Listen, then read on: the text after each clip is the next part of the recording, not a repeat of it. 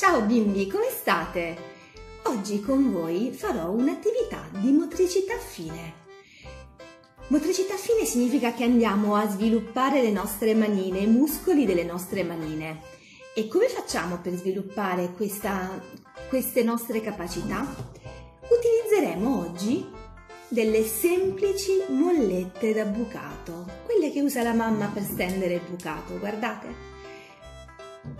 Questo movimento è molto importante perché va a rinforzare i muscoli di queste dita. Di sicuro il bambino avrà bisogno di utilizzare più dita per poter fare questo movimento, però è un buon allenamento ed è un'attività che possono fare soprattutto i bambini più grandi, perché quelli più piccoli avranno un po' più di difficoltà e quindi mamma e papà aiutateli. Allora bimbi, dobbiamo andare a fare questa attività. E perché dobbiamo fare questa attività? Perché io ho trovato un asinello e poi ho trovato anche un cavallino. Ma questi due animali come sono? Sono senza zampe. Vogliamo dargli le zampe? Certo! E come facciamo? Prendiamo il cavallino e gli mettiamo la pinza sotto, così. Prendiamo un'altra pinza e gliela mettiamo qui ed ecco fatto, abbiamo messo le zampe al nostro cavallino e si mantiene adesso. Eccolo qui, guardate.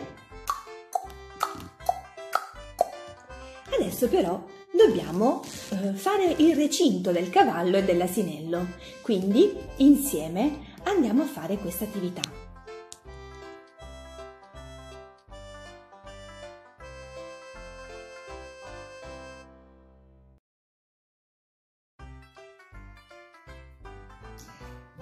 Vedete bimbi? Abbiamo due mollette, una verde, una blu. Prendiamo la molletta con la nostra manina e l'apriamo e la infiliamo nella parte bassa dell'altra molletta. Poi prendiamo un'altra molletta, questa la prendiamo arancione e la mettiamo qua. E poi ne prendiamo un'altra blu e la mettiamo qui. E andiamo avanti. Abbiamo costruito il nostro recinto, bimbi. Sì, ogni tanto si staccano le mollette, non fa niente. Però ci manca qualcosa, ci manca la porta e adesso la andiamo a fare con delle altre mollette. Ecco, guardate, mettiamo sempre una sopra l'altra. Vediamo un po'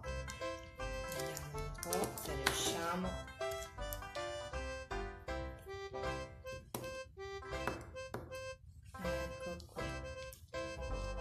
Vedete? E abbiamo fatto anche la porticina del nostro recinto. E adesso il cavallo e l'asinello che erano fuori, adesso possono entrare dentro il recinto. Ecco qua, con un salto sono nella loro casetta. Ciao bambini, ci vediamo presto. Un bacio!